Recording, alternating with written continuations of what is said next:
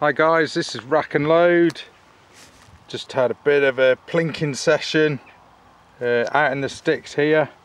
Now this was a video request by one of the subscribers, and I thought what a damn good idea, and something I haven't really touched on in videos, but it's something I always carry with me, especially when I'm sort of out there shooting, so to speak. Not necessarily at the range, although pretty good idea to take one to the range. It is first aid kit.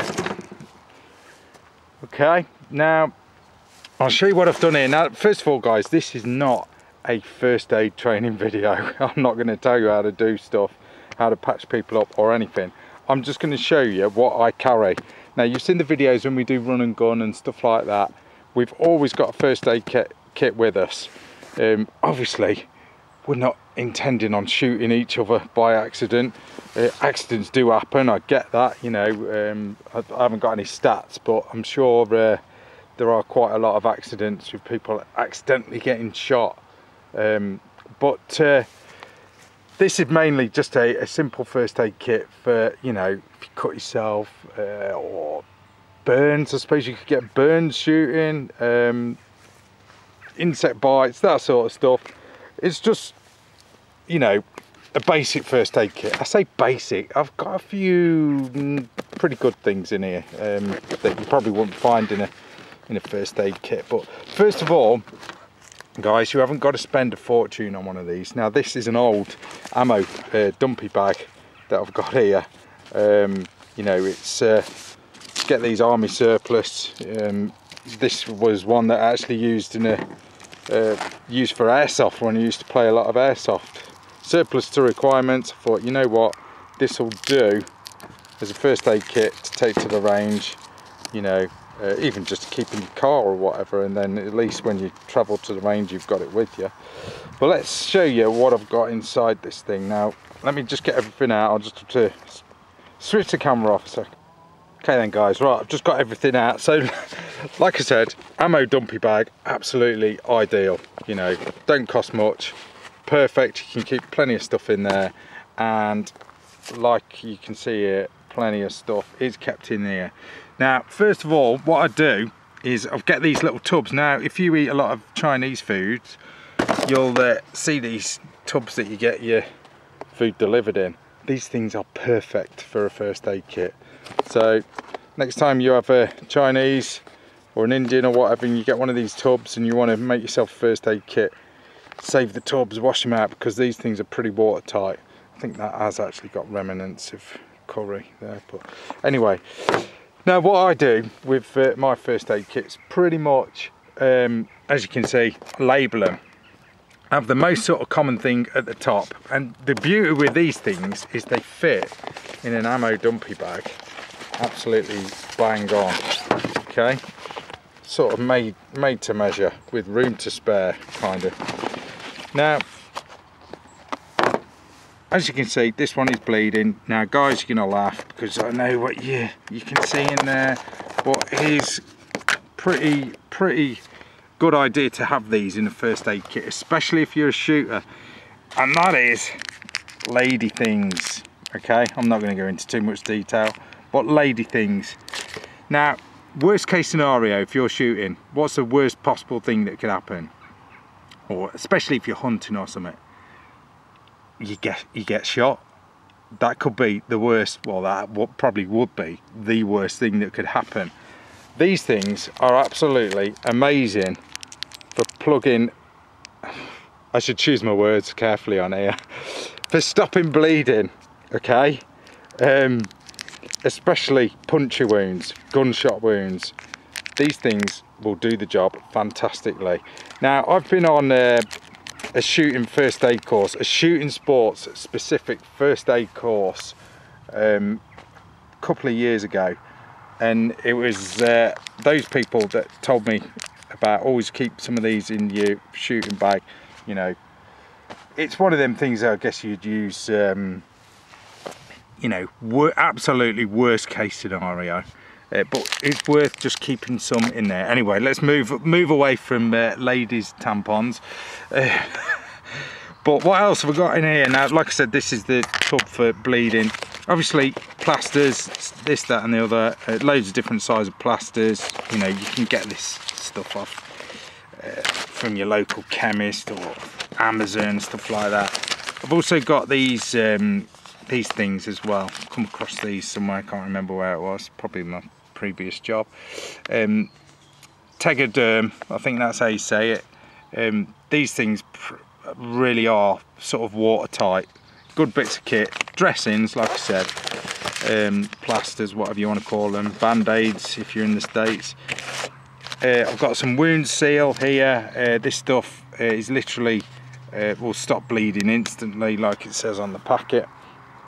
You know, from lacerations, stuff like that. You know, I've cut myself loads when I've been out in the field, you know, especially if you're using knives, if you're hunting. Ideal thing to carry. Loads of plasters, this stuff, you know, it's all lightweight stuff, simple stuff that you may as well chuck in, because especially if you're traveling somewhere to do, you know, enjoy a good day shooting, and then something happens, something goes wrong, you know, no matter how minor or, you know, big time, you can hopefully resolve it.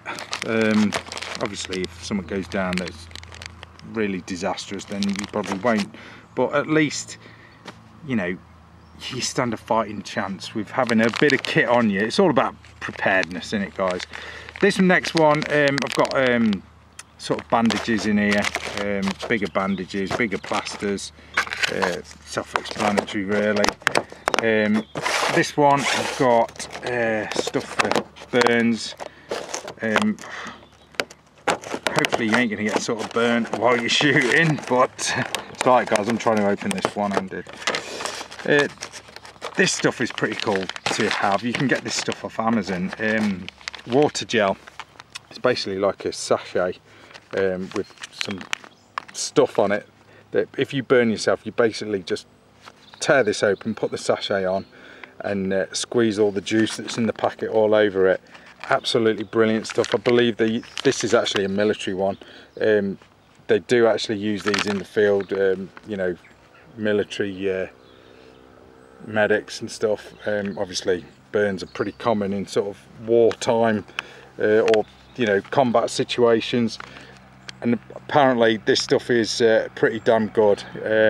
Like I said earlier, the medical training that I had, first aid training, the shooting sports specific first aid training, it was actually 2 paratroopers that were taking that course, and they were basically, you know, telling us how to deal with stuff like what they've dealt with in, you know, Iraq, Afghanistan, that sort of stuff.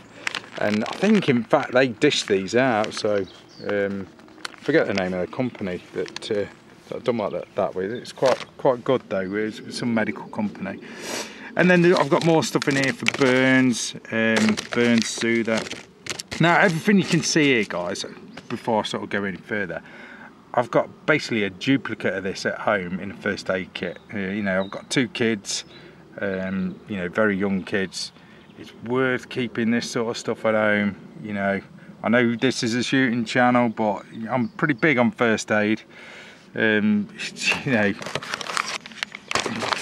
it's always good to have, and like I said, if you're out hunting, you're out in the middle of nowhere shooting, like what I am, especially if you're on your own, you know, something goes down or whatever, you need to be able to sort it on your own, don't you? And then you can hopefully then carry on with a good day shooting, rather than, you know, having to go home or whatever, or worse. I mean, what's worse than going home, you know, when you're out shooting, especially going home early? That's just bad. Anyway, I've got another tub here with what I call meds. Yeah, like I said, if it goes down, then carry something that can hopefully sort that. Always worth having, you know. I'll say no more on that one. What have I got here? I don't know what these are. Oh, anodine extra, painkillers, you know, you're hungover or anything, another diarrhea relief stuff there. Tube of Savlon, why not, worth having. And then in this one I've just got bits and pieces actually. It's almost like a survival kit rather than a first aid kit. This is a good idea to have. Little mirror. So say hello guys, that's you there. Little mirror, get something in your eye, always worth having. Hand gel, more Savlon in there. Scissors, nail scissors. I've got a face shield there. Eye wash, that's another good one. Keeping your first aid kit. Now I know there's quite a lot of stuff in here, you know, guys will be like, oh, I don't need to lug all that with me, I have enough stuff to carry when I'm out shooting. Yeah, totally get that, and if you're a YouTuber you probably have twice as much stuff to carry as well, what with cameras and stuff like that, so tripods and whatnot. But this is just literally a requested video and I thought it was a damn good idea, you know. First aid kit for when you're shooting. Like I said, this is a bit, well, I wouldn't say extreme, but you know, if you can carry it with you and it doesn't bother you, a little bit of extra weight, you know, in it, you could probably do a smaller one, to be fair. To be honest, this probably is a little bit big, but this thing was doing nothing. And these tubs from the Chinese outlet do the job, and I thought, well, you know what, if you're going to take it with you, you may as well just fill it up, you know, and then you've got it. What else we got in here? I've got a survival blanket. Would you ever need that in a first aid kit? Probably not, but you know, it weighs nothing. There's room to chuck it in. Rubber gloves, more sort of swabs there, triangular bandage. I've got a knife as well, CRKT. I think it's, forget the name of it now. It's a good one though anyway, it's emergency knife, I think, whatever they call it, forget what they call it now. Can't close it one-handed, and I'm not going to attempt to, even though I've got a first aid kit here. But pretty good idea having a sharp knife with you as well, just in case you need to dig anything out, so to speak. But that's it guys, just a, you know, little video on what you should take. I mean, there's probably stuff that I don't need there, but you never know, do you? You just never know. Let me know what you think. I'm sure there might be guys watching this that know a lot more than me about this sort of stuff. Any suggestions what else I need in this kit? But I think I've pretty much covered everything. But just a good idea guys, you know, if you're going to be carrying a big range bag and you've got the room for it, throw in a little first aid kit. It can save you a lot of hassle, a lot of grief, you know, and it can de-ruin your day's shooting if you have a bit of a mishap. Hopefully not a major mishap. But anyway guys, that is it. Just thought I'd throw this one out. Request, this is a video request, and I thought it was a damn good one. But definitely worth having a first aid kit with you, especially if you're hunting. In fact, probably mandatory if you're out hunting, especially if you're on your own. Anyway, that's it guys, stay safe, safe shooting. That's Rack and Load. See ya.